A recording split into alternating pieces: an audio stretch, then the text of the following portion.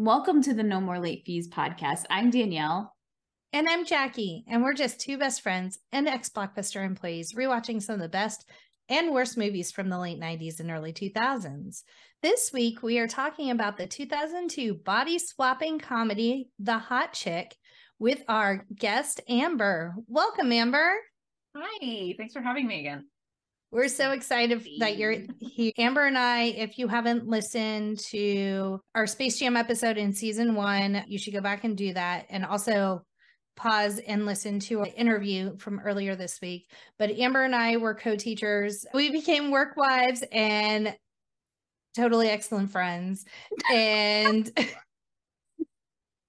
this was one of our movies that, especially on really rough days working with special education kids in a public school setting, we would kind of lose our minds and just start shouting April to one another and quoting this movie. So we knew when the 20th anniversary was approaching for The Hot Chick that Amber needed to be the guest. And I'm really sorry in advance, Danielle, there's going to be a lot of quoting happening during this. I mentally prepared myself. Okay, good. But before we dive in, let's get into some housekeeping. If you love the podcast and you want to support us, here are a few ways that you can. Did you know that writing a review and/or rating us helps us get more listeners? If you want to be featured and help us grow, head to Apple, Spotify, Podchasers, Good Pods, or your favorite podcast platform and leave us a review. And if you like what you hear and want to buy us a virtual cup of coffee, and I realized after doing this for a few episodes, maybe people thought like you were actually buying us a cup of coffee. That's not what it is. It's called KOFI, which is pronounced coffee, but really like it's a one-time donation. Just wanted to clear that up. Educate the listeners. Yes. Really, so all Jackie is saying is get them dollar bills, y'all. We know Patreon and doing a subscription can be a daunting endeavor, but if you just want to throw us a couple of bucks because we work hard and we kind of make you laugh sometimes, head over to ko-fi.com/no-more-late-fees. And if you're looking to support us in other ways, don't forget to check out our Redbubble page to buy some of our merch at nomorelatefees.redbubble.com. And at the beginning of the year, which is around the corner, we'll be dropping some new merch, different designs, things we have said and made us laugh. And so we had an artist, Anna, work with us to drop some designs. They're fabulous, and we can't wait to share them with you after the beginning of the year. Absolutely. And so excited. Love Anna so much. If you follow us on Instagram, you've probably seen us share some of her work. And if you want to check her out, check out Nostalgic Mind Designs on TikTok and on Instagram. So The Hot Chick. Not only is Jessica Spencer the most popular girl in school, she is also the meanest. But things change for the attractive teen when a freak accident involving a cursed pair of earrings and a chance encounter at a gas station causes her to switch bodies with Clive, a sleazy crook. Did not know his name was Clive. I called him Rob Schneider the whole time. Also, when they start calling him Spence, didn't realize that was her last name. Oh, I didn't realize that either. Just a couple of things to point out. Clive is a sleazy crook. Jessica, in the form of the repulsive Clive, struggles to adjust to this radical alteration and sets out to get her own body back before the upcoming prom. She may learn some things in the process, too. So it's starring Rob Schneider, Rachel McAdams, Anna Faris. I feel like Rachel McAdams and Anna Faris should be swapped there because Anna Faris is in most of the movie. Rachel McAdams is in surprisingly little. Matthew Lawrence and Eric Christian Olsen, directed by Tom Brady and written by Tom Brady and Rob Schneider. You can currently watch it on Amazon Prime Video, and you can currently watch it on Amazon Prime. But before we start, let's get into our ratings rewind. By the way, it's not that douchebag who lives in Boston. or used to play for Boston, Tom Brady. Different dude. He's not talented enough to direct a movie. Plays for the Buccaneers now. Look, I knew a sports ball thing. You did. You did. Look at And you. his ex-wife is a witch and she's cursing him as we speak, and I stand that. You go, Giselle. So, you know the drill. Before we get into the movie, we'll reveal the rating our Y2K versions of ourselves would give. Then at the end, we'll see if our current selves agree with our initial rating. Our scale consists of would buy it again, The best would play on repeat. 5-day rental, Would watch again. 2-day rental, Okay, but nothing to write home about. same-day rental. Trash, like most of Rob Schneider's movies. Hmm. Straight up trash. What is your Y2K rating? Would buy it again. I'm like 90% sure I did own this because I know I watched it a gajillion times. Jackie? I bought it. I watched it a ton. I have a weird thing where I don't realize actors and actresses are them. Like after people get popular, I'm like, oh, I guess Anna Faris was in the Hot Chick, which I have watched a million times. Like I swear she wasn't her full Anna Faris self. So I think it makes sense that like you don't realize in this But movie. I do this with a lot of actors and actresses. It's not just, this is just one example. And look at me trying to I know. be I just damn who I am. Yeah. Danielle? So this is hard. I know I think I've seen this movie once. I own it on DVD. Don't know why. And it's not because like I don't know if I said to him, I don't think I thought it was bad or anything. It just was like a non-starter for me. I'm gonna say would buy it again because I did buy it. I just don't know why.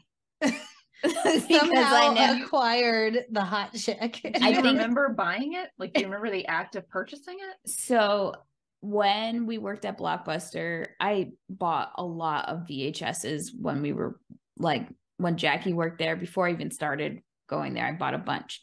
At some point, I kind of gave up my VHS collection because I was like, you know, I started buying more of the DVDs when I was working at Blockbuster and didn't like care about my VHSs. So in that process, whenever there were sales, I was just buying stuff up. So I bought the Hot Chick just cause I apparently had money to burn. Maybe it was one of the like buy 4 get the 5th one free type sales. It definitely had to be. And when I had my booming business Blockbuster, I bought a bunch of movies at the time to, you know, I had a storefront to keep up. You know what I mean, Amber? Yeah. Overhead. You had to have a good rotation of product in stock. I did. You know, I had a supplier out in New York sending me the bootlegs, aka my Danny. So let's get into. So weird thing, I could not find the budget for this movie. Yeah. But it did make $54.6 million worldwide. Well, I guess this is probably his second biggest movie on his own, because Deuce Bigalow is probably I would say is probably his biggest movie. Would you guys say? I would agree with that. Yeah. Yeah. So, yeah. Rob Schneider is problematic. Yeah. So like watching the movies now, that whole crew, you're like, okay, it doesn't pass the sniff test. But like this man he's a man of color. He's half Filipino, I think. I don't know if I think he's half Filipino. And my God, the amount of times that this man has played Hispanic roles and poorly and horribly representing, it makes me sick to kind of watch. Yeah. And then he also plays Asian characters horribly as well. And I guess Adam Sandler was like, it's fine. Because he's Filipino. He could do that. It was not, in fact, fine. Not. He played a Hawaiian. Yeah. Like he just, yeah. It's like stereotypical, Mm-hmm. real gut wrenching bad. So I just wanted to kick the episode off just saying we acknowledge that. We acknowledge that he's probably a shit human being. Yeah. And he's not helped the culture at all. So yeah. I don't know. I feel like though some people of color kind of do these roles because they're trying to like get in the industry and establish themselves, and they kind of take it because that's what they believe they have to. But I think that he really doesn't think any of the things he's done is a problem. So right, that is the problem. Yeah. That is the problem. Let's start it off. Well, I did want to say that this was on our boy Little Raj, shout out, roll call. It is on his most hated list. I do love that this movie it's a comedy, but it kind of fits into like the girly, all movies that are geared more towards females are considered rom-coms. But I would say it's weird that this is kind of in that category in an odd way, because as gross as Adam Sandler and stuff, those like it fits into that niche, I think.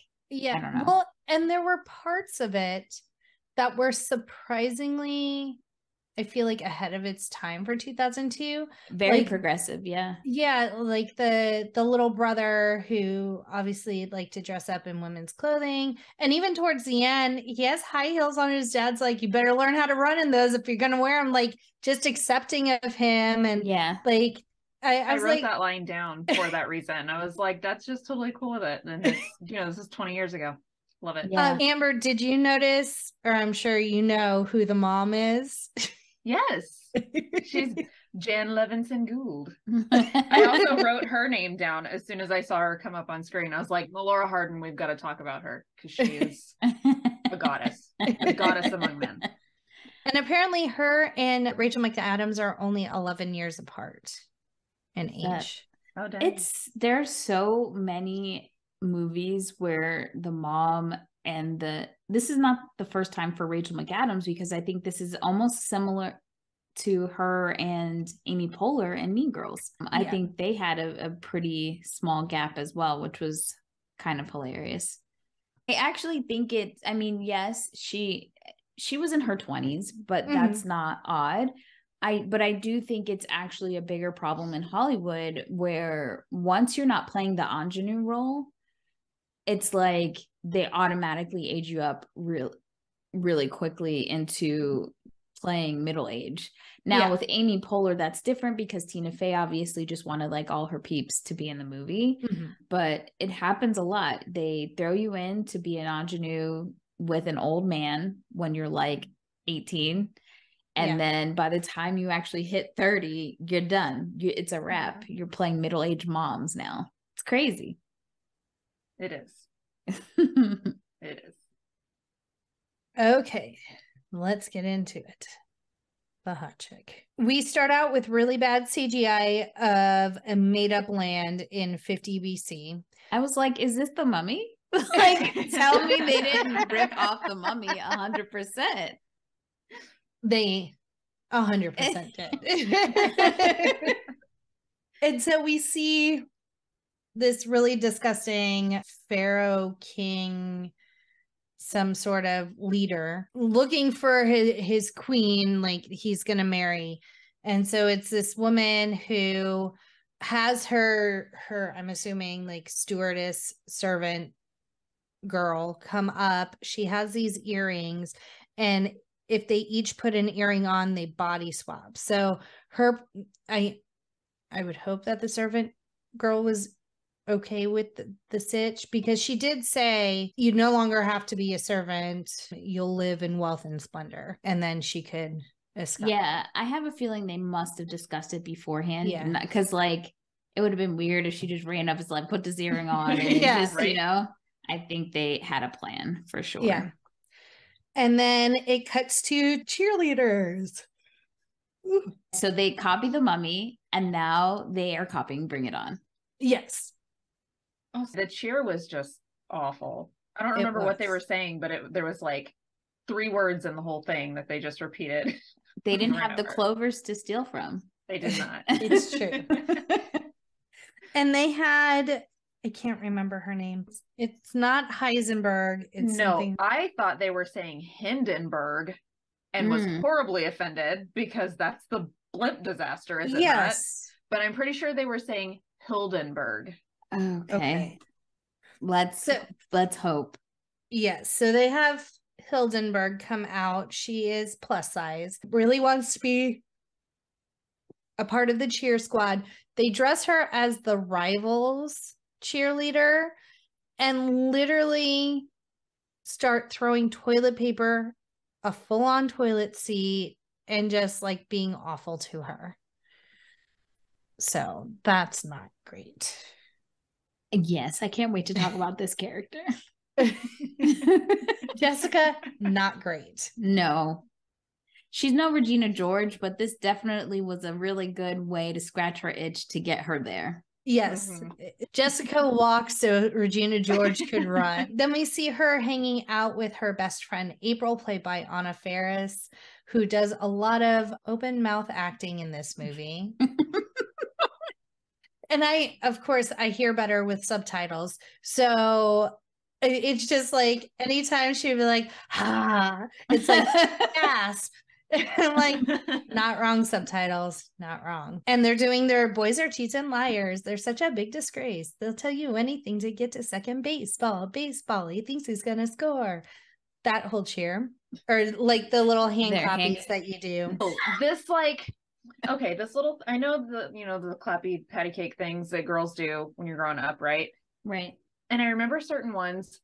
For some reason, this one feels ingrained to me, but I don't have any specific memory of engaging in it. Do I only know it from this, or was this a thing? Okay. No. Okay. Miss Lucy had a tugboat. No, that's not where it starts. Where does it start? A steamboat. No, it starts. Had a bell. I don't know where it starts, but ask me no more questions. Tell me no more lies. The boys are in the bathroom, pulling down their flies are in the meadow. The meadow's in the park. Miss Lucy and her boyfriend are kissing in the DARK, dark, dark, dark. And then it could just go on and on. Yes. I remember that because it was really fun as a child because you were getting close each time just saying a curse word or something naughty and stopping. Yeah. My favorite part of this chant is when they say something jugglers and acrobats and dancing bear named Chuck.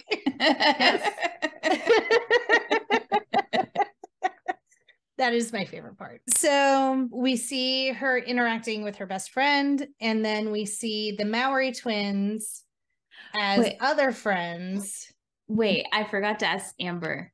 Amber, do you like their patty cake game, or do you prefer the handshake in The Parent Trap? I'd say the handshake in The Parent Trap minus the background music. Can we just hear like clapping and stuff? Okay. Can I do that? Yeah, valid. Okay. Okay, cool. Continue, Jack. It's a hard, the people wanted to know. Just I understand. So Tia and Tamara Mowry are in this movie and have like 4 lines between I'm not the mad two at of them. it. I'm not mad at it. I'm glad they're in it. It reminds me of Tatiana Ali having her cameo or that role in Jawbreaker. Mm-hmm. So, yeah. Wish they had more parts. Just saying. A larger part. And then we are introduced to Ling Ling, who is half Korean and half Black. And her mama tries so hard. Okay. So, I think the fact that in a way this movie was trying to discuss biracial people and their split of identity and her feeling ashamed. And since Rob Schneider helped write this movie, it makes me wonder if that's where some of it is coming from him to even like talk about this. Right. Because it was just, it's interesting.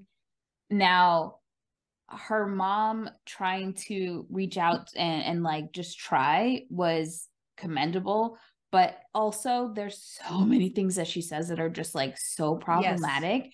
And I have to address that in this movie. She does say the N-word, which was like not okay. The fact that someone wrote it into the movie, that an actor was able to say it, and like no one blinked an eye. But again, the 2000s, y'all, it took me out of the movie when it happened because I haven't seen it in so long. I was like, what the fuck? I was really annoyed. And that's like a conversation that we have in the Black community with other people of color, because sometimes we're in adjacent communities with each other and we're obviously being oppressed together. And sometimes people in other communities feel like it's okay because maybe their Black friend said it was okay for them to say. But I think the rule should be, if your Black friend says it's okay for you to say it around them, that's fine, but not in a movie. Yeah. You just don't get a pass. It's there was crazy. A lot of jarring every time. Yeah. I was like, oh. Like, as much as Leileen's mom is trying, like, bringing her what sounds like amazing fucking lunch, she gets kimchi and bulgogi. Like, sign me up. But in that time frame, Jackie, I know. Yeah. For immigrants in the 2000s and the 90s when we grew up, we were not embracing our foods in that way because it wasn't accepted. The white kids would make fun of us for it. And it's hilarious now that white people are like in love with all these cultural foods that we got tormented for making and warming up when we were at school. But I think it would have been a really interesting topic if he would have really addressed, like, either made that character half white and half Asian like himself to really talk about why. And if he was going to go lean into her being half Black and half Asian, to maybe have conversations and her being more embarrassed about the Black side or the colorism and racism within that community that happens for a lot of people who present as Black, even though they're mixed. So there was an opportunity missed, unfortunately. Yes. Yeah. Then we also see she does, I don't know if she has a name. I called her the weird chick, which is not nice to say. Oh, the outcast. Yeah, I kept calling her goth girl. Yeah. Well, I don't know what her name is. She have a name? I don't know. I mean, of course she had a name. She's a person. Well, we see her kind of sitting there and they're kind of poking fun at her. She's hexing them under her breath. Then we see, Danielle, what kind of car does Jessica drive? A VW Bug? Yes. Yellow. Yes. Ha. Good job.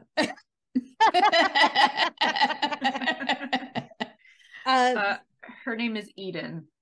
Oh, okay. I apologize for calling you the weird girl, Eden. I didn't mean it. I don't know if they ever said it out loud.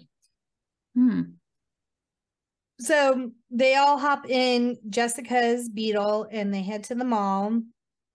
We see it seems like a usual routine. She goes and gets some drinks and flirts by licking the whipped cream, and the kid gives them to her for free. And then they run into Bianca, who is the head cheerleader for the rival, the Foxes. And they're like pretending like they're being nice to one another, but they both can't stand one another. But Jessica slips some merchandise in Bianca's bag. And the way the security guard tackles her is just, it's a cinematic masterpiece. And in this scene, one of Bianca's, minions is played by Ashley Simpson, and this is her film debut. She has a few words in this movie, just a few.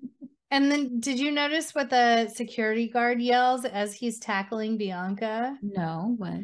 He yells something to the effect of like, "Not today, Winona," because Winona Ryder is caught shoplifting. So, which I'm actually surprised because, Adam Sandler is the person who gave her a chance.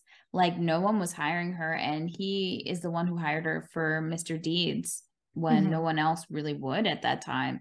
So I was a little surprised, but he was only an executive producer, so maybe he's just like, he didn't win that battle, I guess. Yeah, this was produced under Happy Madison Productions, so it's definitely under the Adam Sandler umbrella. Adam Sandler does show up in the next store they go into, which is a Treasures of Ancient World type store. So there is a lady, she has all of these like African relics, and Angie Stone, which I was so excited. If you guys don't know, she's an amazing singer, and I was very happy to see her on screen. Continue, sorry. I mean, the very little dialogue she had, she just ate up. She did, and I want to say that I was surprised that Adam Sandler was not problematic at all, really, in this scene as much. I mean, for the dreads, yes. Yeah. But as much, I guess, as much as he normally would have been. Yes. So yes. I was like, great. He plays, I'm assuming he works in the store, and he kind of reprises his running joke from an SNL sketch where he's like explaining what all of these relics are, and every time he finishes he's like, you can put your weed in there. So I like the diorama of I don't know, like a miniature building, a Nelson Mandela's prison jail. cell. Oh my God. So as they're looking through all this stuff, Jessica sees the earrings that we saw earlier in 50 BC and really likes them, but the lady is very quick to say those are actual relics. Those are not for sale. And Jessica's not used to hearing no. And so when the lady turns around, she swaps the earrings out for some other cheapy earrings and is like, okay, I'm ready to check out. Thief. Thief. Such a grandmother would say. A thief. No. Oh, and then also in this scene is like as she's telling the story of these earrings, it's like this swell of drumming, and you're like, ooh, like it's getting really serious, and it's giving Jumanji. Yeah. Yes. And then she's like, will you stop that drumming? And it's Adam Sandler sitting in the corner. He goes, oh, you can hear that? Like, you're banging on fucking drums.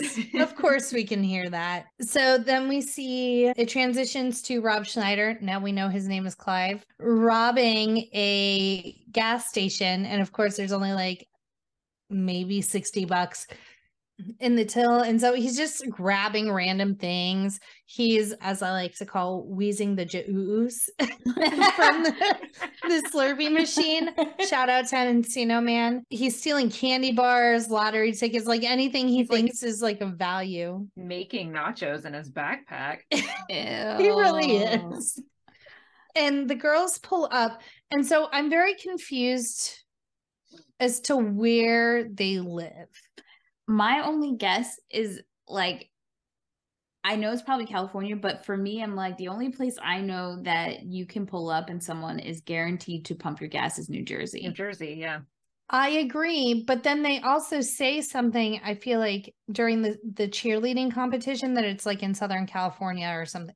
Like there's some reference to California. Like, how are you having a full service pump in California? Like it just didn't make any sense. Anyway, it's an Adam Sandler movie. I should not be questioning the full service gas station. But Jessica pulls up and she's like pulling back and forth over the bell hose thing. I am 40 years old, still don't know how those things work.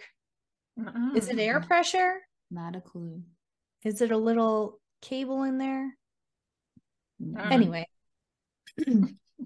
So he goes out and she's like, gas pumps on the other side, which, bitch, pull in the right way, right? Make them like stretch the hose all the way around, and your top is down. That hose is going to like clock someone in the head as they're trying to stretch it over. And then she's like, and check the oil and stuff. So he's like under the hood. And then this bitch proceeds to honk the horn and make him whack his head.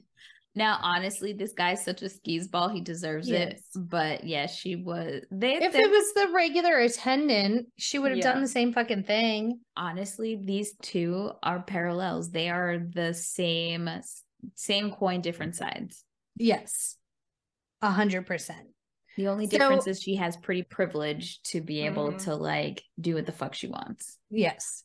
So as she's waiting for the gas to pump and him to do whatever under the hood, she's trying on the earrings, but she only tries on one ? And so as she pulls away, he notices that the other one is laying on the ground. So he throws it in his sack of cheese and lottery tickets and moseys on home. Maybe she tried on both and one fell. But she never moved. She was in the car the whole time. She has her top down. Well, but maybe. Did the wind like carry it out? I don't know. Like maybe it like wasn't in all the way. She turned. I don't know. Okay. But I don't know. The bag fell and I don't know. Trying to figure out these plot holes. We're trying to find logic where logic doesn't exist. This is a Rob Schneider movie and we just have to Next thing we're going to say, this is a Tom Brady movie. So she gets home and you can see that she enjoys playing basketball. She picks up the basketball and she has a very distinct way of shooting 3 points. Another sports ball thing I did not fuck up this episode. And so that was it. Yeah. I thought you were going to like announce another no, shooting, because later on when Taquito is playing basketball, the dad's like, you keep hitting those 3 points. So 3-pointers. 3-pointers. Semantics. So she goes upstairs. Her brother, who God-given name Booger, are we deciding?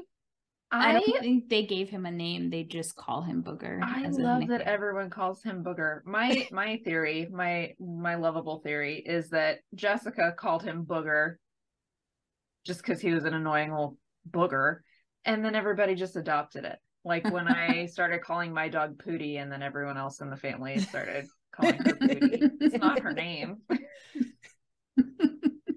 So Booger is in Jessica's room.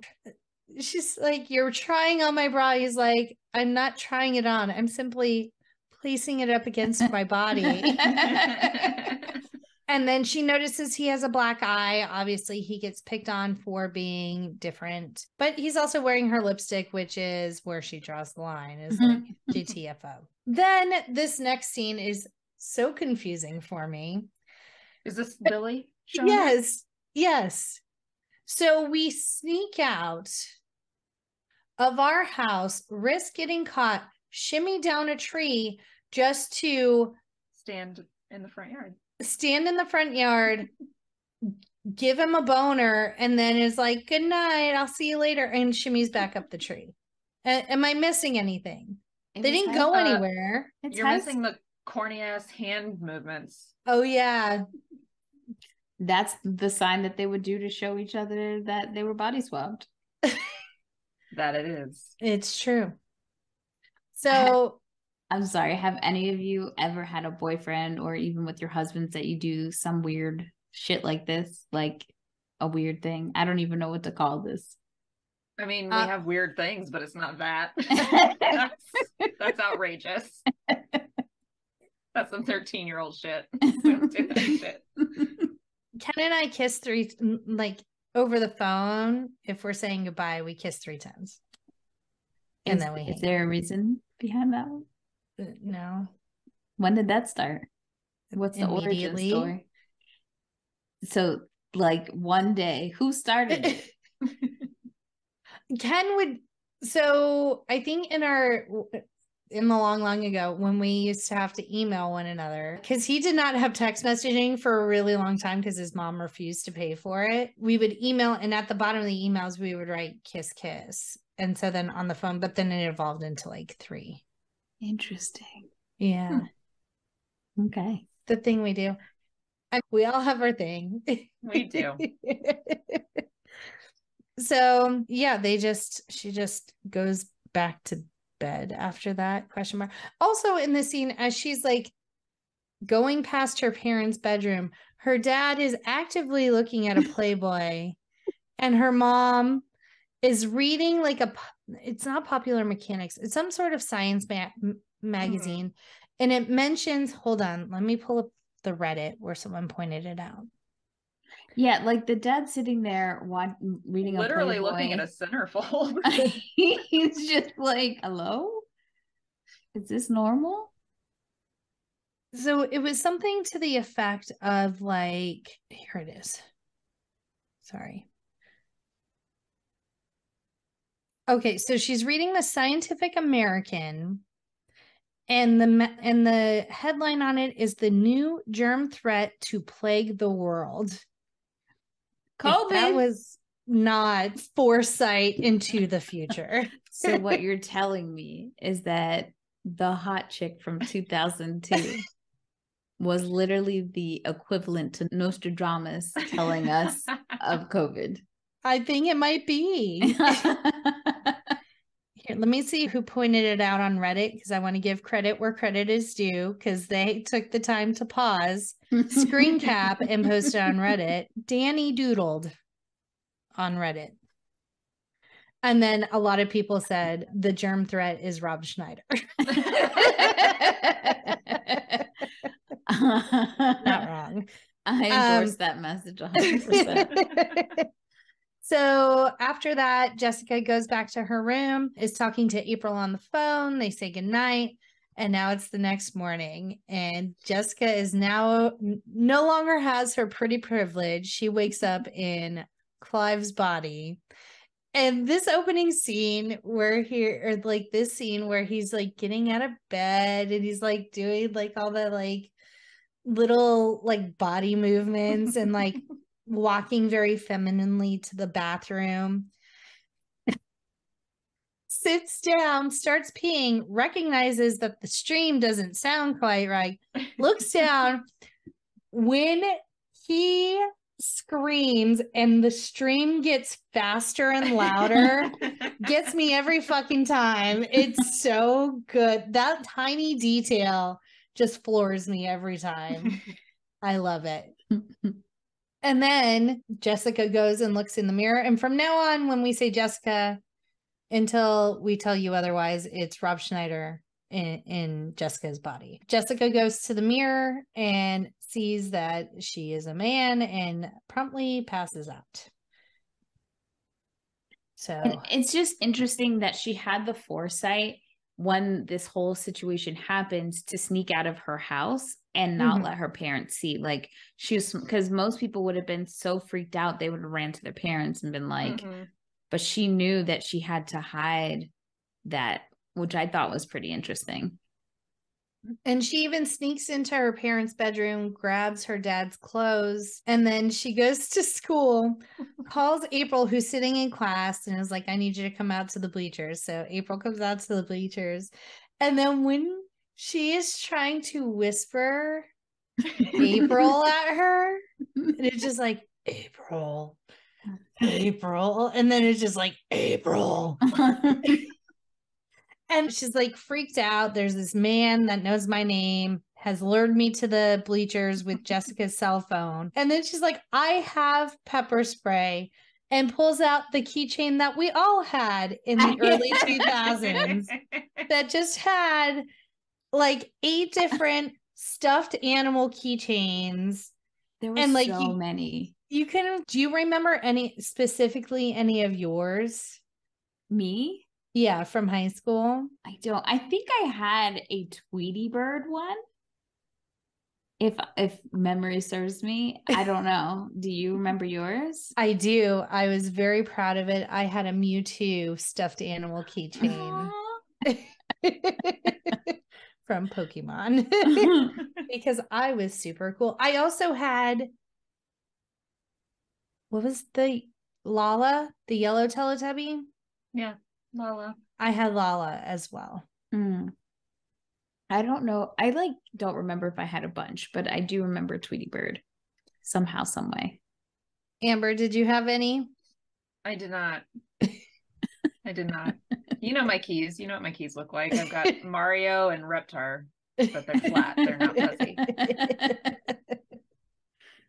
So there are a couple of things here that kind of clue April into Jessica's telling the truth. Number one is she's eating a snowball. And earlier in the movie, Jessica was like, stop eating those. They're going to go straight to your ass. And so she says something similarly. I've never had a snowball before. Okay, I was going to ask, do y'all like snowballs? Because I don't. And I don't think I've ever met anyone who does. Yeah. They're coconut, so I would never even dream of eating one. Same. Hate that. See, I like coconut, but I hate snowballs. I only like coconut when my grandma uses it for making rice and peas, which you don't really even taste it. Coconut milk and pina coladas. That's it. Mm-hmm. And getting caught in the rain. Yeah. I do like coconut, to drink coconut water, but like I think it's the texture that I don't like. It's taste and texture for me. Like I can't. And coconut water tastes like dirty feet. Sorry. It does not. Have you tasted dirty feet before? Because that's a ride. How many people's feet are you with? It's what I imagine people's dirty feet taste like. Like sock sweat. It's not that bad, Jackie. It's a little sweet in comparison to that.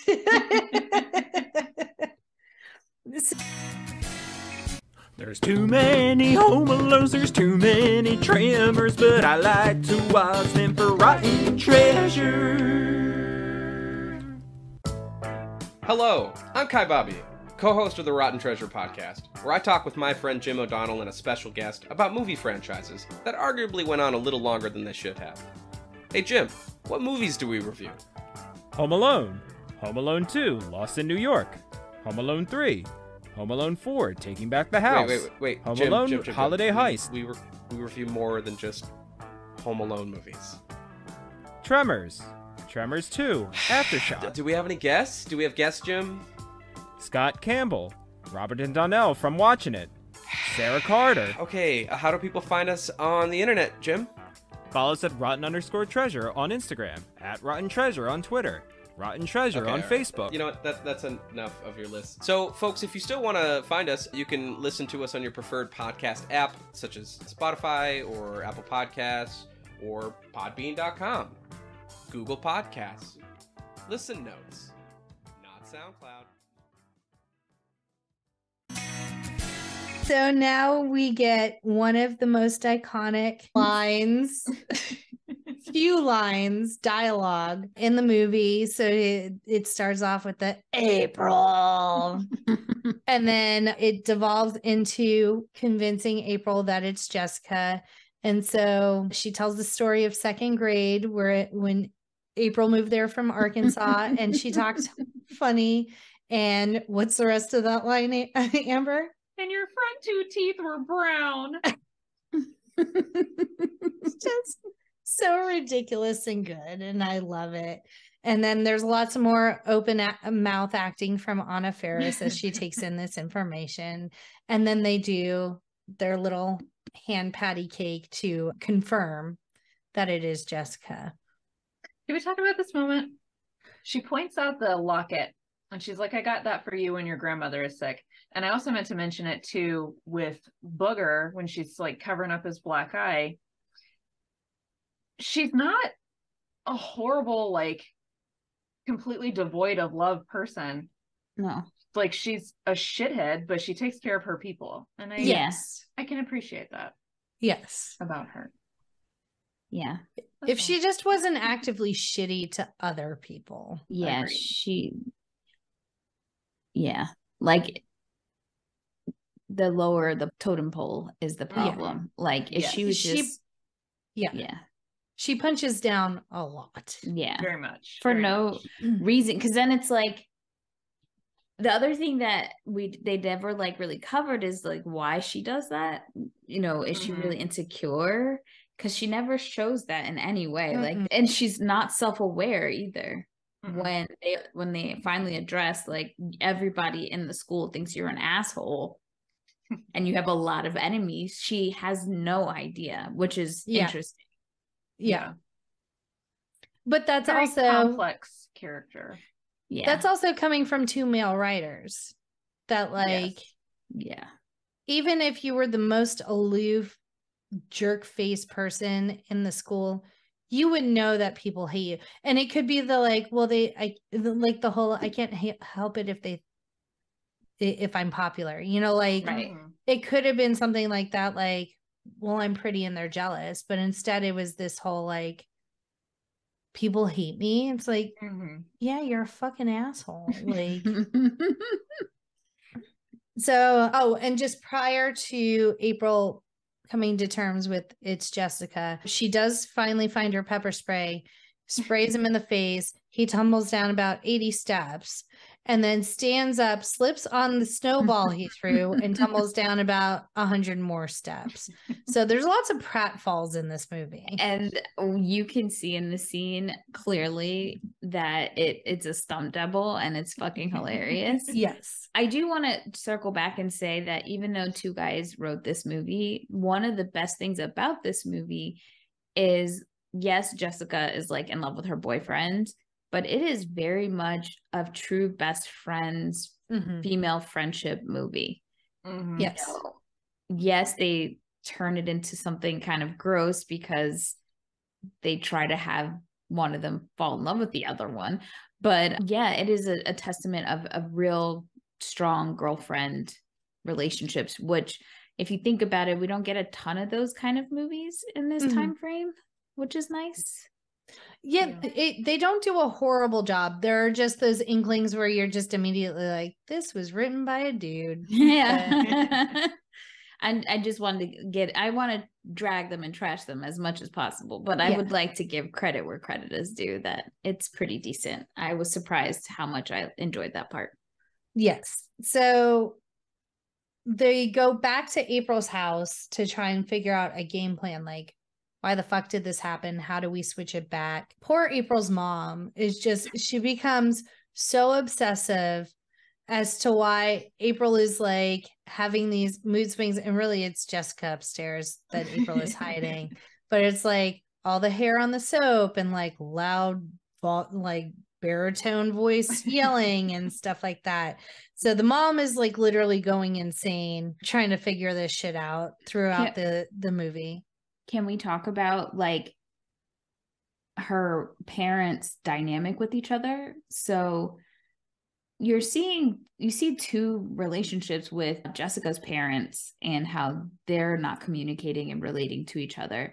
But I do say that I admire that Jessica's dad does not put her mom down and kind of put like he doesn't like just. He's not dismissive. That's the word. He's not dismissive of her. While on the other hand, what's her name? April.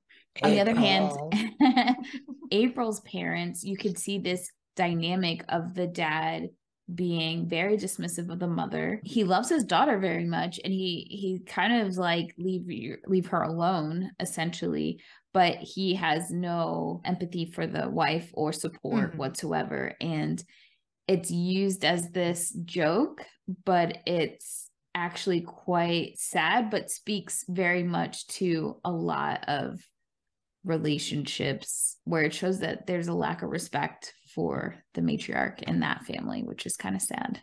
Yes. So April calls Jessica's parents and says that Jessica decided to go on the ski trip with Billy. That way, like, they don't have to worry about over that weekend, like, how essentially lying to her parents or figuring out why Jessica's not home. They've made up this lie. And so April becomes pretty interested in just the fact that Jessica has a penis. Yes, that's like a big thing. And like every single person that they tell, he has to show his penis to, which is again a guy telling the story, because if it was the other way around, they'd want to see boobs, but girls would never. I don't think we'd want to see it. No. You know? Especially he's not hot. I don't want to say it that way. But and so at a low point in the middle of the night, Jessica calls Billy, and it's a man sobbing into the phone, and Billy is just so confused. He's playing Scrabble with his parents and his little brother at wherever they're skiing. And then Jessica just hangs up on him. And then during that phone call, he says, I should have made love to you when I had the chance. And Billy's like, who the fuck is calling me? Who is this grown man? The next day, they tell all the other friends so that they can help figure this problem out. And this is when Jessica has to show everyone else his penis because everyone's super interested. And then we get the pillow fight. Oh my God. Well, do they talk about enemies in this scene too? Is this where they figure they're like, okay, Oh, or they is that might. or is that when Yeah, I think they do talk about enemies during the sleepover. Yeah. Yeah. Because don't pretty know. soon after that is when they're going to start going to the other girls. I don't know why men are obsessed with pillow fights. I don't even think I've ever had one in real life at a slumber party. Ever. And then because it's Jessica's a man, she just beats the shit out of everyone and ends up knocking everyone out. And nobody's concerned that like April has flown through the wall. Like there is cracks in the wall. And Rob Schneider is not that big to have that. Like he's not bigger than some of the girls. No. So where's all that power come from? I feel like actual Jessica could take him. Yeah. That was him giving himself some superpowers in this movie. And then the next day, one of my favorite scenes is just like Jessica's waking up and April's just sitting next to the bed like, hey, did you sleep well? And then she goes, did you have any special dreams? And Jessica rolls over and she has like this giraffe puppet on her penis and it is straight up erect. And she hops out of bed. She's like, oh my God, my first boner. To be honest, I wouldn't know what to do if I got a boner. Like, Yeah. what do I do with this? So now Jessica is at her house. He kind of hides out, sees the car leave, but doesn't realize Dad stayed home and it's just Mom leaving. So he's walking up the steps and Dad comes out of nowhere, is like, hey, you must be the new gardener, blah, blah, blah. Dad's in the shortest shorts ever.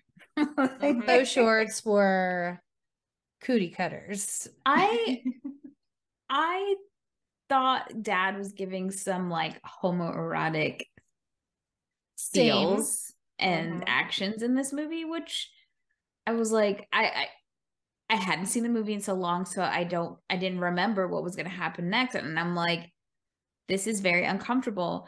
So I thought it was kind of gross that in this movie they had the dad kind of be weird with Jessica, and I was like, please don't let him try to like make out with his child. But then I was like, oh, fine, it's safe. But then the mom tries to make out with her, and I'm just like, this is so traumatizing. Yes. And unnecessary. Very unnecessary. There were so many other ways that could have given the ick without it literally being like incestuous weird shit. Yeah. So Dad comes out, Jessica's pulling out what little Spanish they remember, just a lot of C's. At one point they say teenage arrows. And Jessica finally introduced himself as Taquito to the dad. So now we have Clive, the robber man. We have him as Jessica, and now we have, when he's around Dad, he's Taquito. Yes, and he'll evolve into Spence soon enough. Many roles that lots of names to keep up with. She's playing a lot of different roles in Clive's body. And they're like sitting down and just like broing out. And then Dad says, I had to give up the spicy food on account of my asshole, and leans over and farts. And the way Jessica's just like, oh, sir. I think it's weird that like the mom sees Taquito / Jessica with the dad, and she like, you're married to your husband all this time, right? Mm-hmm. And then you see him outside with the gardener, and you automatically assume that your husband and the gardener are having an affair. Like, I feel like to get to that conclusion, you have to have had some questions earlier for it to just like naturally happen that way, for you to jump to that conclusion. And then secondly, after seeing that maybe Taquito is gay, that you try to sleep with him as well. Now I'm guessing she thought maybe he was bisexual. There's a lot of leaps and bounds here about what like, my husband is cheating with the gardener. I too would like to cheat with the same gardener. Yeah. I was just like, wait, who looks like Rob Schneider. Yeah. Okay. I personally was like, what the fuck is happening? Yeah. There are a lot of a lot going on in that marriage. And then the dad says something about like he tried something new with the trimmage, and then gave himself a porn star cut or something. Yes. And he shows Taquito his penis, and immediately emotional damage. That's like, I was like, come on. Are they on the front porch at this point or the back porch? I think they're on the back. Are they in the back? I think so, because it's off the kitchen because they're drinking beers. Yeah, they were. Okay. I don't know, but lots to unpack about just the public exposure here. Yes. It's not even just that, like, the writers. Yeah, let's have the dad show his daughter his dick. Like, I would never be the same again. I would never be the same again. Like, you might as well kill me, because I am never looking at my daddy again. Gouging your eyes out. And I just can't fathom my dad meeting someone after like 1 or 2 times and then trying to show them their dick. Yeah. And then as Taquito is mowing the lawn, he sees Booger just completely dressed up and like living his best life in his room, or in Jessica's room. And he sees Taquito see him, and Jessica does this thing where she like winks and points at him. And so then Booger's kind of like, his wheels are already turning that like something ain't right, because he did the thing that Jessica always does. And then the friends pull up in their car. What kind of car was it, Danielle? It was a VW Cabrio with a top down. It's good job. I'm so proud of you. And so they head to school. And so now the first person they see is Hildenberg. She's in the science lab. The amount of fat jokes about her in this movie is upsetting. So she's in the science lab. You think she's going to be like this huge like science person. And like they are asking, and she's like, it's physically impossible to body swap, like scientifically not possible. And then as she's talking to them, she has a giant bowl of ice cream, and she takes whatever she's like cooking up in her beaker and pours it on her ice cream and starts eating it. It's like, really, do we have to, like, we can't just be smart in the science lab? Yeah. It's funny because in some ways it's very fat shaming. Yes. And then in other ways, you know, like there are some like body positivity moments. Mm-hmm. There's so many layers that I know I can't speak freely on the podcast to the extent that not everyone has their mind open to a lot of things, but to the fact that there is a Black man who is coveting said white woman who is larger, and he likes her without like it being weird. He's not embarrassed by it because obviously in the Black culture it is normalized that Black women have fuller size shapes, and it's actually a good thing a lot of the times. So it's not unusual that we see a lot of larger white women with Black men, and it's not a problem. It's almost a cliche at this point, which is what they play into in this movie. And I do like that he's just like, he has no qualms about it. He just loves her. Like he's obsessed with her, and she like is open to it and is not insecure about it. Like she doesn't show any insecurities like that she hates being fat in any way. But there are a lot of weird, uncomfortable jokes about her being fat. Yes. Which was really annoying because I was like, oh, so many topics in this movie got so close to being good. It was like almost there, and then you do something and you're like, you fucked it up. Yeah. We almost had a conversation about weight and being beautiful at any size and being biracial and like things like that, like, and then trans, you go and fuck it up. Yeah. Also, yeah, just so, and the thing that gets Hildenberg to sympathize with Jessica is that Jessica says, you don't know what it's like to wake up every morning and have to shave your chin. And Hildenberg says, yes, I do. And that's the thing that this person that's probably tortured you for your entire school career, you're finally like, okay, I'll help you because you have to shave. I think it's so funny. And it happens a lot in movies, so much that the marginalized person is always 100% like kind and will give in. And I do think when you're marginalized, you do have more empathy.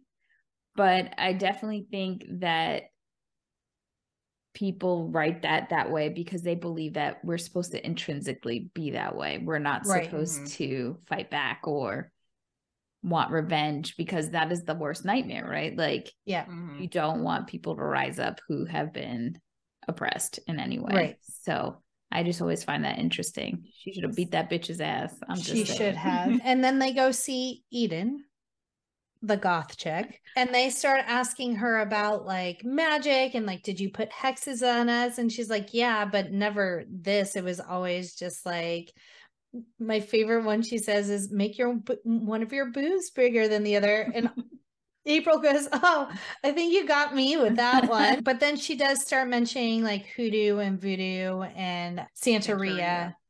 And starts going into, so they racially profile Bianca once they start talking about Santeria. Which as soon as they start talking about Santeria, because it does come from Latin American cultures, they're immediately like, it's Bianca, who is the rival head cheerleader and happens to be Latina. And then they're like, well, it's ladies' night at the club. She likes to dance. We need to go there. And so, what kind of club is this? Okay, so they go to the club. These girls are under 18. What is this, a teen club? Because there were grown-ass men there. Actually, Hindenburg, is it Hindel? Hildenberg. Actually, Hildenberg, her new boyfriend that she meets at the club, is a predator. Oh, right. Is in college, but is a predator. Can we talk about the name of the club? What is it? Instant Tang. Which makes me feel gross. Yeah. But isn't all Tang instant? But isn't Tang Jackie. for poop? Oh, Tang. Oh, I was thinking the delicious orange drink that astronauts drink. I was like, Jackie. My bad. My Tang is not instant. No, it's not. My brain didn't even go there. Look at me being so pure of mind and heart. Yeah. Men, if you think that Tang is instant, that is a problem. And you need to learn some foreplay. Thank you. Mic drop. Oh, but before we get to instant Tang, we need a makeover scene. Wait, I was just about to ask you if we could go back. This makeover scene, it doesn't make any sense. They go through all the Backstreet Boys and they just start back at one. why Rob Schneider couldn't have cut his hair in this movie, I don't know. Yeah, like what is that? I don't Just even trim know. it up. It looks awful. There's no I guess rhyme or reason to how any of it is sitting on his head. And whose clothes is he wearing? Because he has this makeover, but it looks like he's literally wearing Jessica's clothes. Yes. But as a man. And like, I guess maybe they couldn't cut his hair or do anything with his hair because then when he transforms back, it wouldn't like that be the piece same. of shit on his head could have easily been a wig, and we wouldn't have questioned a fucking thing.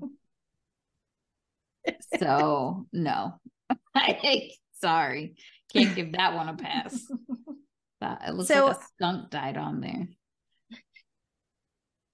After we go through the makeover scene and he's back to being his original look, April starts kind of side-eyeing him.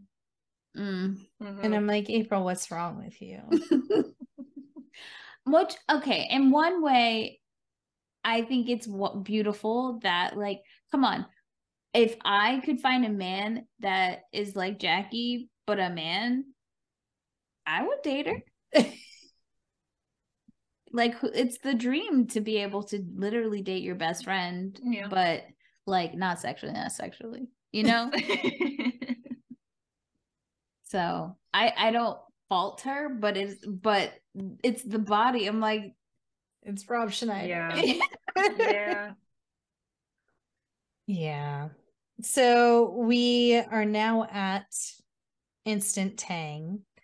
And he goes up to the bar to order a bunch of drinks for his friends and then order and says, and I'll have a screaming orgasm on the beach with sugar around the rim. Yum. And the bartender keeps like side-eyeing him because like he's greeting him as gay, and apparently that's just like not okay. I would have just leaned into it and been like, whatever, fuck you. But well, and the bartender does look very like masculine, like he's very tall and like looks like he works out and stuff, like a man's man. And so Jessica keeps saying these really feminine things and having to go back and be like, oh, I mean, a brewski for me, a double brewski. I do. One of my favorite lines is when they spot Bianca on the dance floor and what is the line? I'm gonna show her. Oh, I gotta find it because it's like literally I don't know why it's my favorite line, but it is. Do you know what I'm talking about? Amber, help me out. What's going on? I don't know what you're talking about. What? I don't know what you're talking about. What do you mean?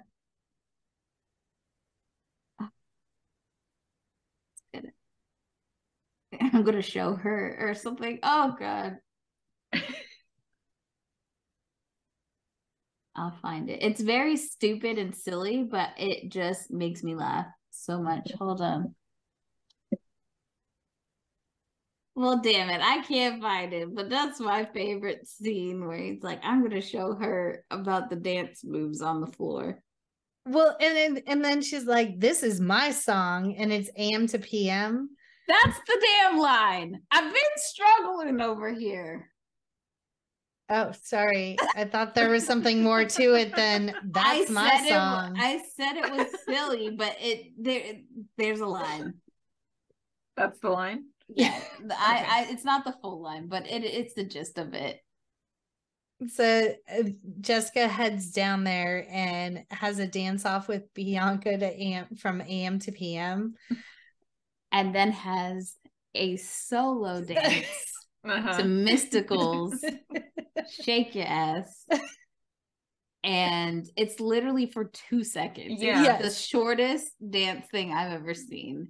And the song just abruptly ends. Yes. And then another song starts. And everyone's like, wow, yes. That was fantastic. But as he is dancing with Bianca, he's checking for the scorpion tattoo on her back that indicates she is into Santeria or practices Santeria. I don't practice Santeria. I ain't got no crystal ball. What, Danielle? So this is the line. Okay. I'll show her that's my song. She's got a straw. She sips and then she goes down there. Excellent job. I'm glad you worked really hard to find I just, the attitude of it. Like, come on. Have you never seen your rival on the dance floor try to dance to your song? You about to say, you're like, I'm about to tear her ass up. I can't dance, so that will never happen to me. I forget sometimes. I dance for both of us. And then after the dance, she's leaning up against the bar and she's like, I have to go to the little girl's room before I soak my panties. This whole fucking scene is infuriating because it's so unnecessary and just weird. Why is there ice in the urinal? It's a thing. Like, it is a very common thing. But why though? Why? I just want to know why. I think it's the splashing. Why? Hold on, I'm asking Google. Why? So she goes into the bathroom and clearly what I don't understand is she's been using this dick for how long now? A few days? And so now all of a sudden she doesn't know how to pee? But she always sits down. Yeah. Well, she can't use the stall because there's someone tearing it up. Pooping. What were you going to say, Amber? I feel like as a teenage girl, I would know, like if I suddenly was a dude, I would know how to stand up and pee. So it says that ice helps freeze the odor-causing molecules in urine, which help prevent odors from being released. And then as the ice melts, it flushes away the urine.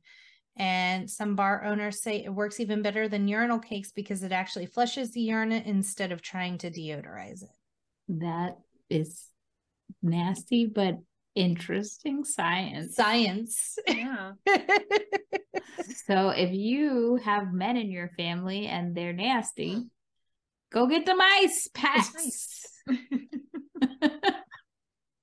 And then the bathroom attendant is so helpful. Also, I don't care, like peeing, standing up, like I get all that.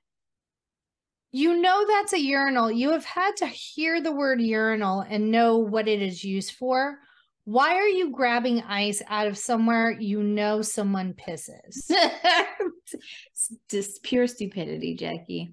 The confidence with which she picks it up. Why is there ice here? The bathroom attendant is comedic genius and legend Dick Gregory. If you don't know who that is, you should go look him up. He is one of the pioneers of comedy, black or white. I was shocked and not sure why the fuck he was in this movie. He's very kind and explains how to use his penis. And prior to the bathroom attendant explaining how to use the penis, one of the college guys comes in with the worst fucking looking ponytail I've ever seen on a man and like is peeing. And so Jessica's kind of like peering around, watching how he's doing it. And so the college guy is weirded out. And then the bathroom attendant, played by Dick Gregory, is like, well, aim for that cigarette butt. You got to hold on to it, but not too tight. Shake it more than twice and you're playing with it. Like, he's just giving all these helpful hints. After Jessica leaves the bathroom, the college bro is very upset. He was looking at his junk. So they need to fight in the alley. And the way in which Jessica cat scratch fights with this man, and then finally snatches his hair and twirls him around enough where the hair just yanks out of his head, ? Yeah. I mean, he needed that haircut. Reminiscent of the pillow fight, where it's just like obscene strength that no person actually has. Because you're fighting another man at this point. It's not like it's girls and that's the reason why. And I did girls in air quotes, by the way, for our listeners. But the finishing line on this fight is so amazing. After Jessica kicks the shit out of this college bro, she says, "You think you're so cool because you can pee with your penis. Get a new conditioner because your ends are totally split." And often I think of the line, "You're so cool. You think you're so cool. So cool. Pee with your penis." And anytime anyone mansplains anything to me, I'm just like, that's what's going on in my brain. Internal dialogue. So the next morning they're at school. They're trying to get Jessica, now Spence, at school a job as a janitor.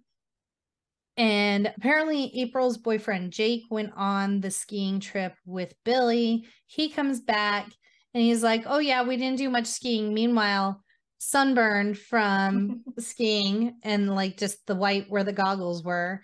And he's wearing a scarf in, I think, California somewhere.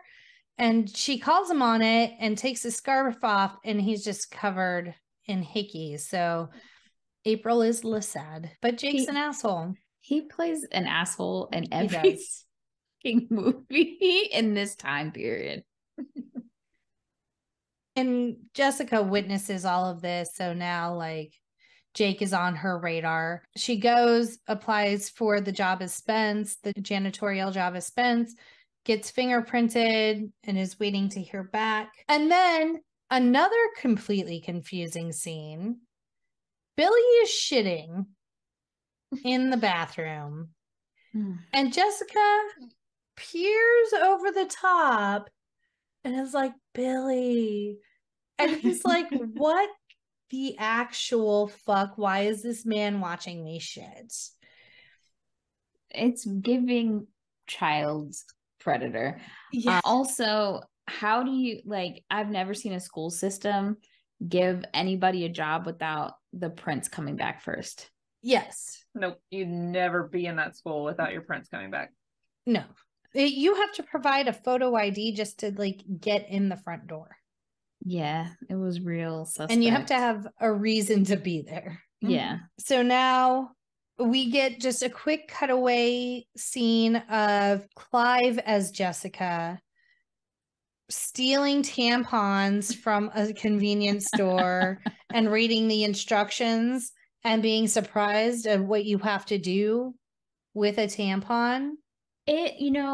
I think it's such a disservice in this country that we do not educate properly on bodily functions on both sides. Like, yes, the amount of ignorance both men and women have on their other side parts doesn't make any fucking sense.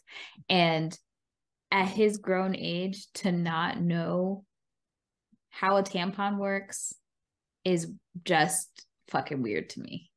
I get like understanding the like actual act of inserting a tampon. Like there is some physics and like the angles you have to be aware of, but to like not like the I gotta do what you stick your penis in people, like you gotta know things go in.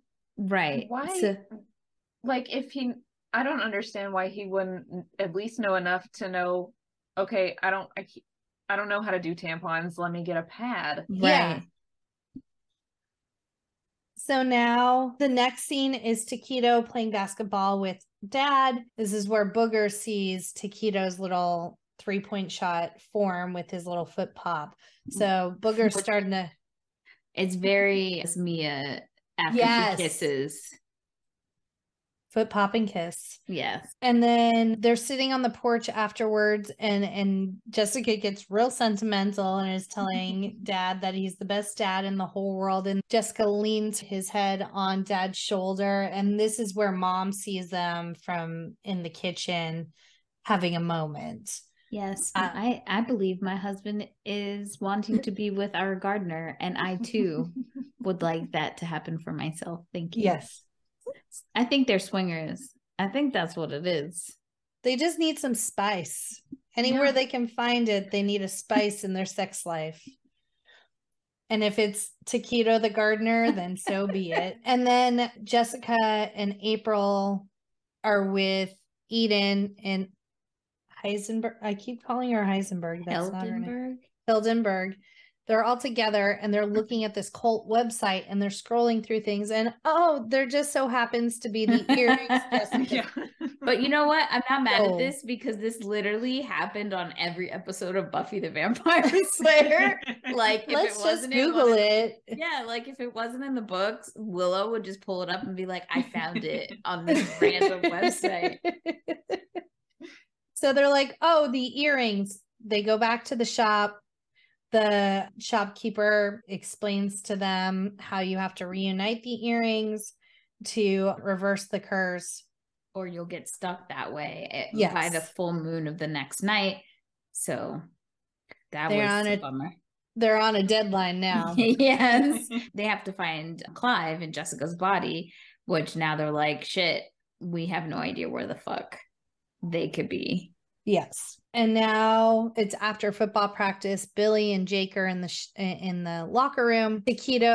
Spence, yes, is cleaning the locker room and kind of listening to their conversation. And Jake's like, oh, essentially April's my side chick. I got a new chick. You should have more than one girl, blah, blah, blah. And Billy was like, no, Jessica's it for me. So Billy sees something in Jessica the whole world does not see. He loves him some Jessica. I saw on the news the other day that the love hormone for men is not released during sex like it is for women. It's actually released after extreme stress. So this boy was under stress this entire movie. So women, if you feel like you're trying to like love up on a man and be sweet, no, show him absolute duress and he will love you for the rest of your fucking life. It's actually stress and food. So there is kind of a correlation with the fact that the key to a man's heart is through his stomach. So feed that bitch, but make his life fucking hell. And he'll love you for the rest of your life. Good tip. Solid advice. So as Spence is listening to this, he's getting a little weepy. And then the guys notice. And Spence's response is, somebody shit in the lock. It's about this time the mugshot for Clive comes through and is on the fax machine. And then we transition to Jessica's house and Mom finds Taquito, offers him the food of his people. So she automatically assumes that he's Mexican. Mm-hmm. Wonderful. And just like, okay. And her tits are fully out. Her blouse is like 2 buttons unbuttoned. Boobs and bra are fully on display. Mom knew what she was doing. She had a plan. Yeah. And then she like tries to attack her daughter, Taquito / Jessica. Like she really tried to dive over the enchiladas. Yes. Yeah. To like over the table.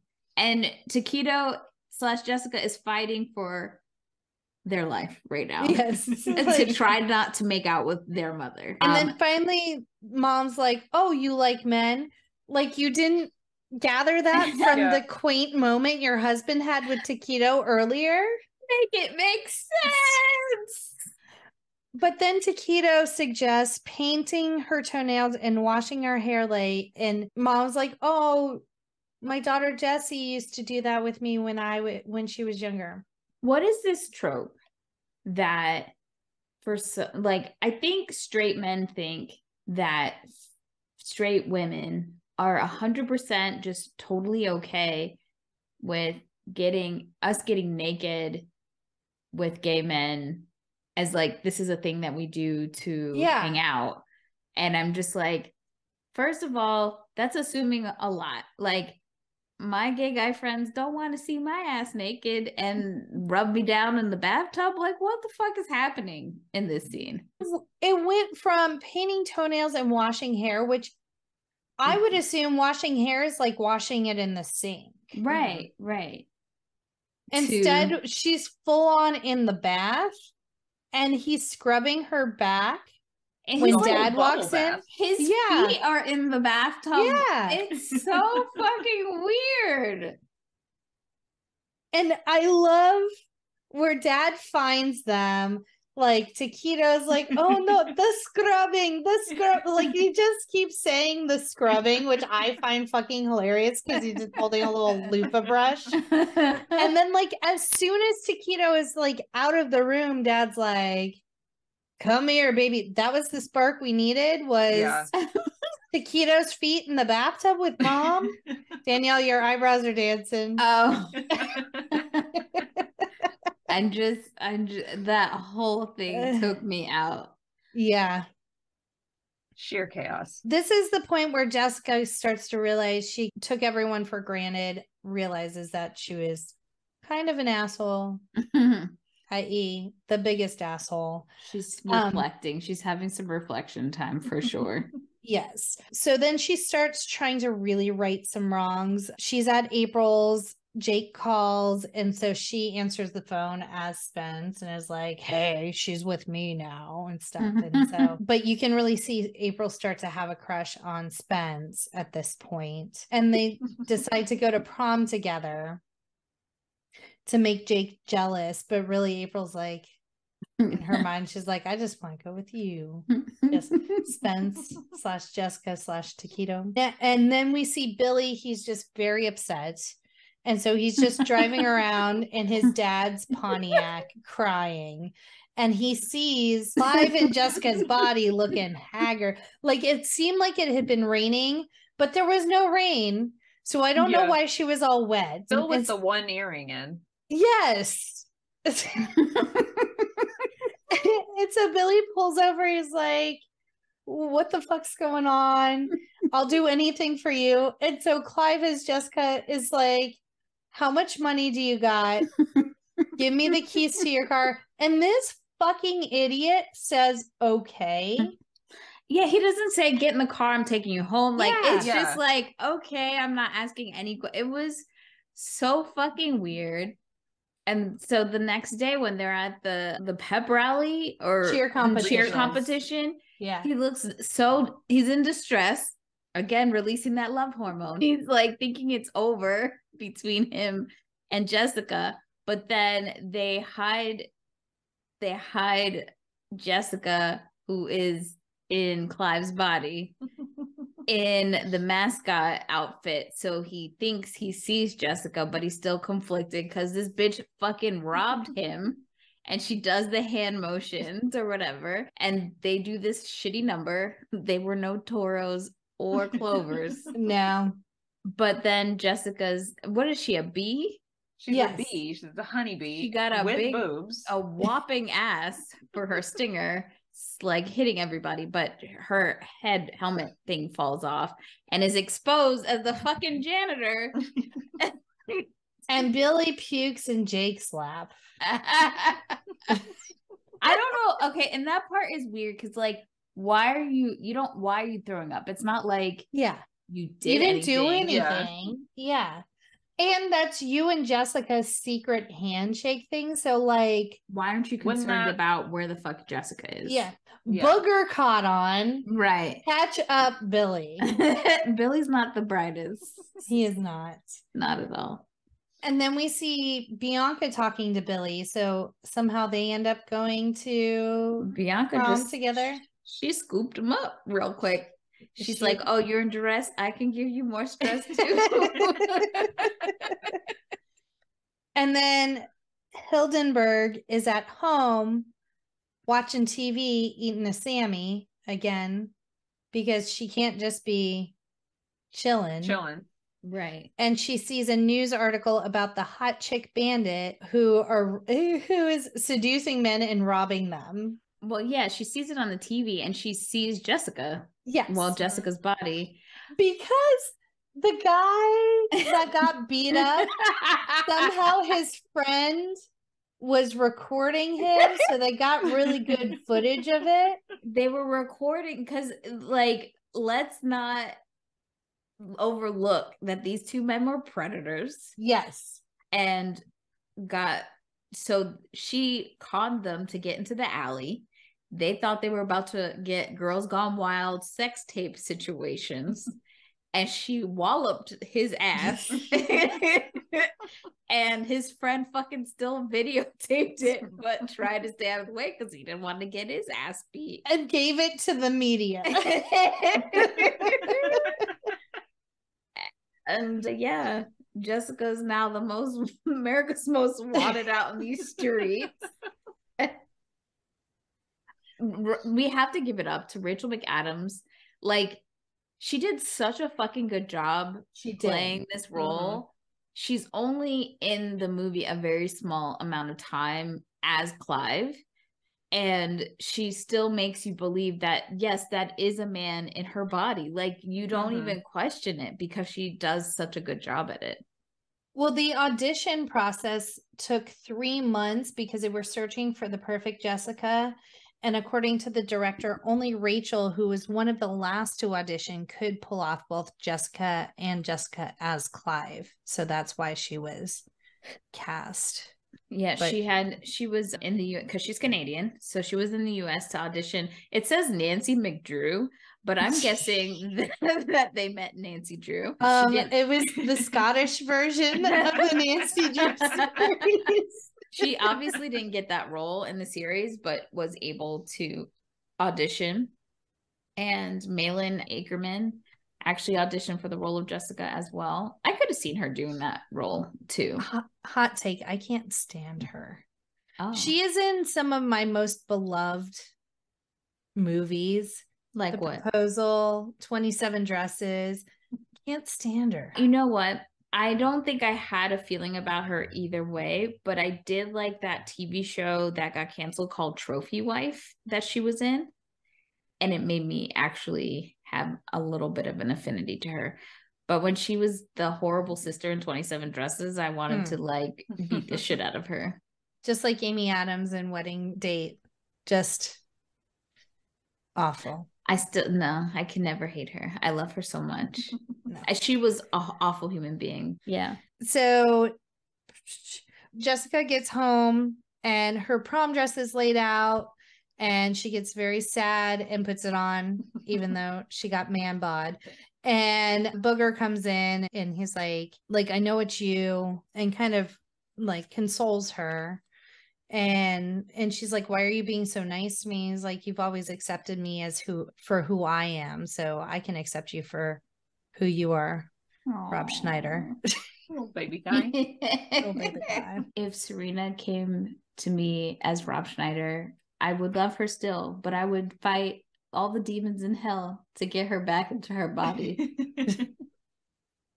You would turn into Buffy? I would. There's no way. Ain't no way! So now we're at the prom. Ling has a conversation with her mom. This is where there is a lot of inappropriate word usage that happens. I want to know how this fucking line got by Tia and Tamara to their fucking face. Like, yeah, was this what? Like, the only way I think this is okay is that they said it like they filmed the scene without them really being there, because you don't see them like together. Yeah. Mm-hmm. Because I just want to know, if I ever get to interview them, that's one of my questions. Like, how the fuck did y'all were you surprised when you saw the screening of the movie and then like, what the fuck? Like, I want to know. Or were you just like, oh, it's totally fine? And like, the mom is culturally appropriating her whole outfit. Like, it's all around. She's wearing a velour like tracksuit, big bamboo earrings. She's in a fucking hat, like the whole thing. A lowrider car. It's just not. It's weird.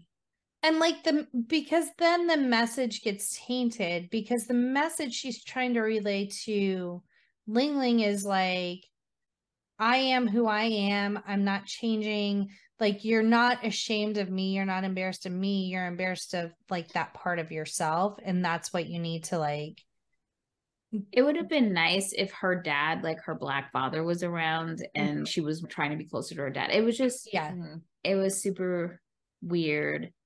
Ugh. And I don't like, I think the way that her mother acted made it seem like I would be embarrassed by that too, because you are being a culture vulture and just very embarrassing. She was embarrassing. It had nothing to do with the culture part of it. She was embarrassing because she was just like over the top for no reason. Show up. Yeah. She would like interrupt things. Yeah.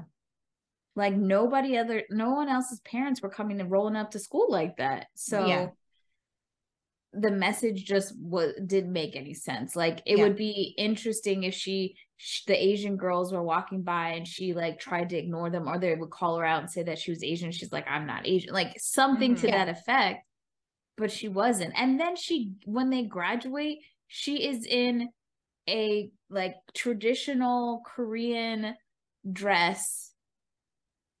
So like caricature all the way over to the other side, saying she's proud to be Korean and Black. Like it was just, I know. It's so frustrating.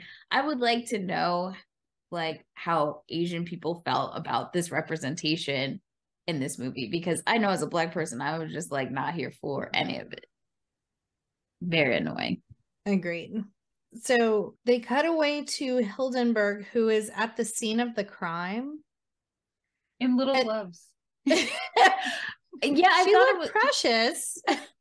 I thought it was funny because she was like rushing to get there as if the girl was still going to be there. So I was confused.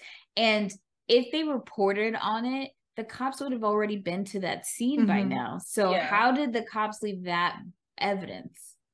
So yeah, she finds a matchbook that has the Polecat Club on it, so she knows where to go to find Clive as Jessica.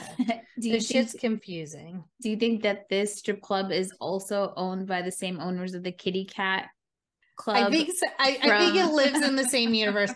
I fully believe Dude, Where's My Car and Hot Chick live in the same universe. It only makes sense.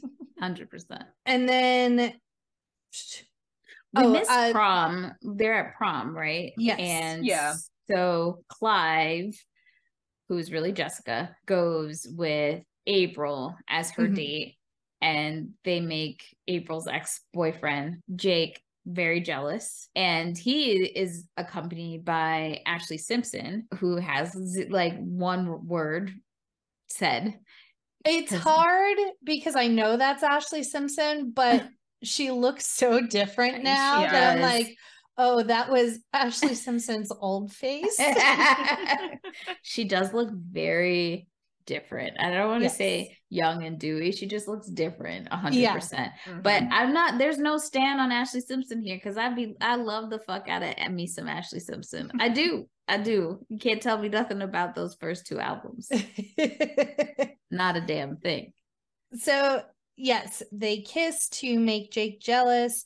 And then April's like, wait a minute, and goes back in for seconds and thirds and tells Jessica in Clive's body, Spence, I love you. And Jessica is like, well, I love Billy. Like, she lets her down easy, but it's still like, it's not clicking. Yeah. And she's like, I'm going to make Billy accept me for who I am as a man is our new plan. I don't mean to laugh at that. It's just the way that she didn't try to sit down with Billy about what's going on. She is just literally trying to push him into an uncomfortable situation because he has no idea what's going on. Yeah, he just thinks this grown-ass 40-year-old man is obsessed with him. Yeah.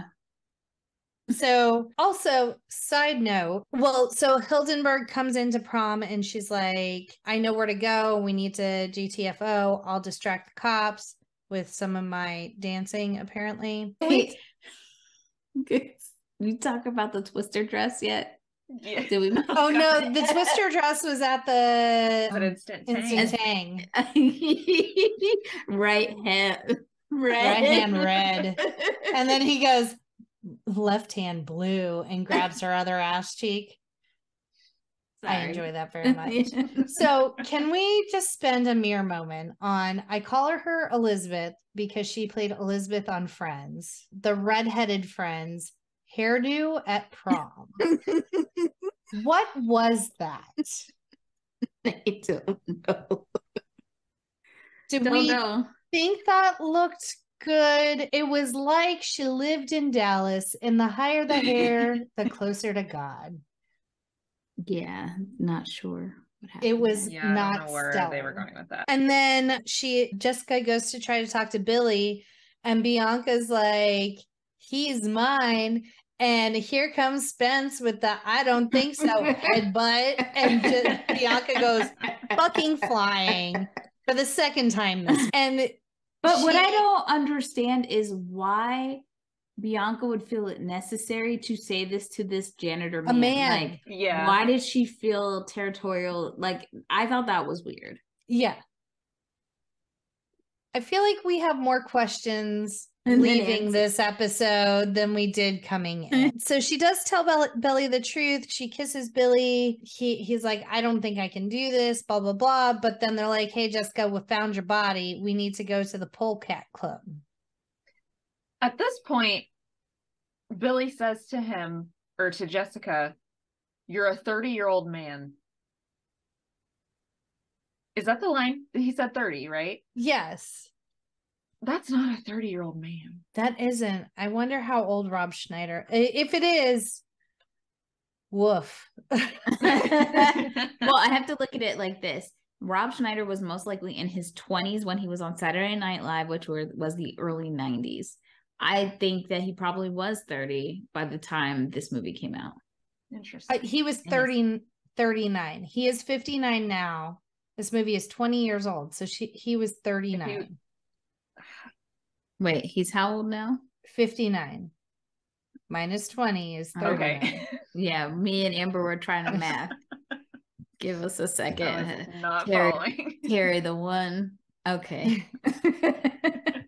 So homeboy gave himself a little like He's age like, reduction. He said, bitch, I ain't 40 yet. I'm still in my 30s. I am 30-ish. 30. So now they go to the Polecat Club. With the Polecat Club?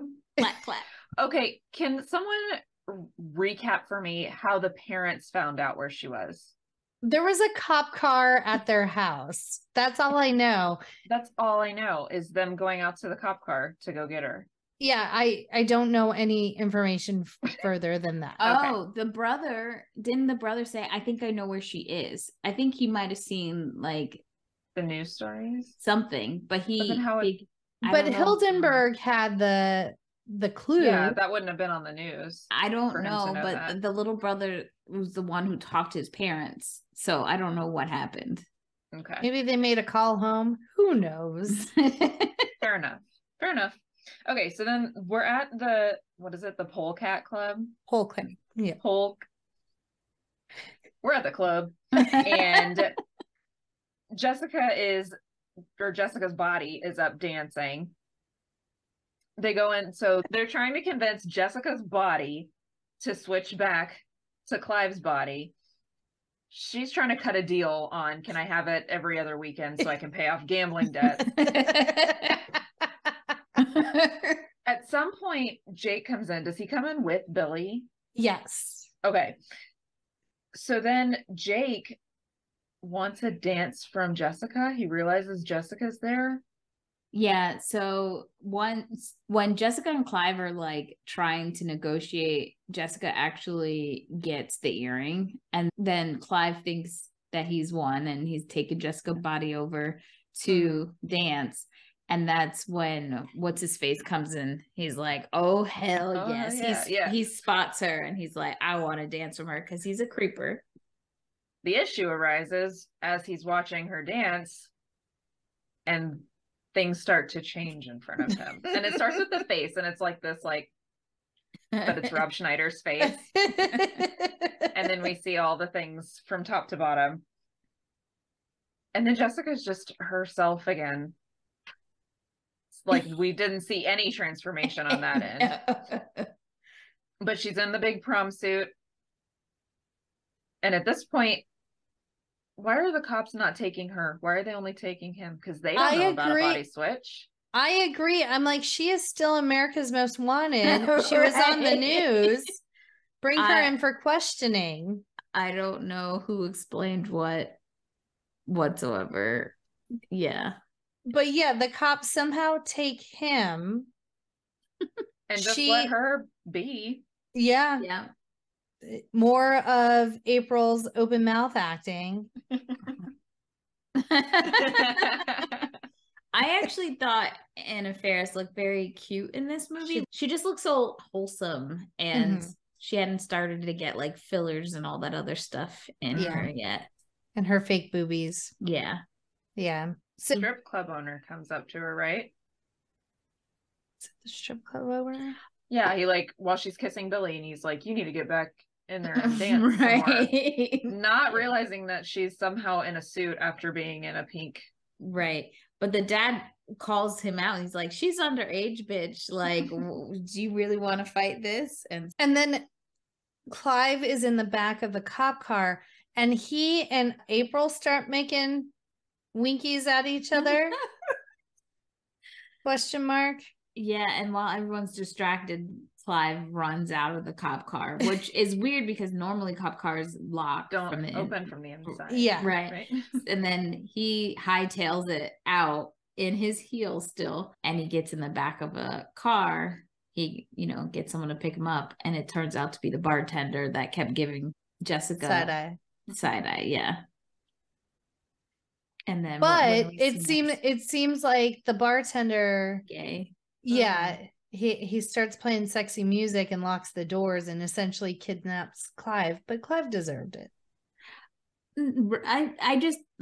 I don't love that. Yeah. I don't love that journey because it's like alluding to the fact that he's a rapist because he's a gay man. I was just like not cool with that. Yeah. I mean, like, Clive getting kidnapped is what I like about that. Not who was the kidnapper. Anything. I don't. Yes. Men trying to make comedy. And so that is the hot chick. Yay. The most confusing explanation of characters ever. And in addition to this being Ashlee Simpson's feature film debut, it was also Branch had a cameo as the DJ. Oh. Mm-hmm. In the first version of the Hot Chick, more scenes of Jessica as Clive were added, but because of the screening time, some of them were dropped. Which made it feel clunky because it was just like these weird random thrown in scenes of what like the bare minute the bare minimum of what was needed to progress Clive as Jessica's story. It was weird. Yeah. I think getting Clive's perspective would have thrown things off. It would have made it long and I think it was fine to trim that fat, honestly. Yeah. I think we really needed to focus on Jessica's journey anyways. And so having her kind of show up in these weird, funny things, like what is she getting up to into was kind of funny, but I never felt like I wanted to know more about what Clive was up to because I'm sure it would have been bad. Oh my God. And in a blink and you'll miss it, this was Jenna Dewan's first movie. She plays a cheerleader in the opposing team at the cheerleading competition. And the original title of this movie was called Miss Popularity. And filming took place at University High School in West Los Angeles.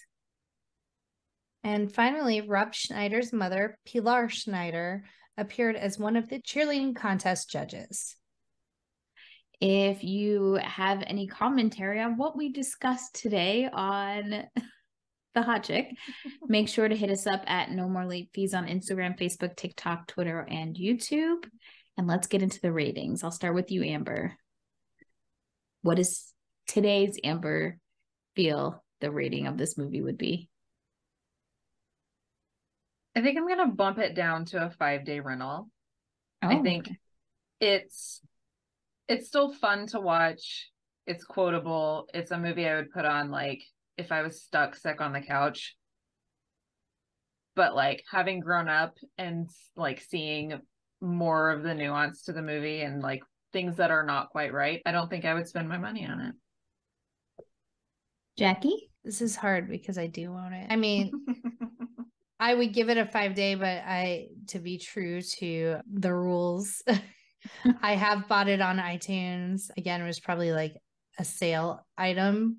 I certainly did not pay full price for it, but I agree with Amber. There are a lot of problematic elements to it, but it does have a lot of really quotable lines.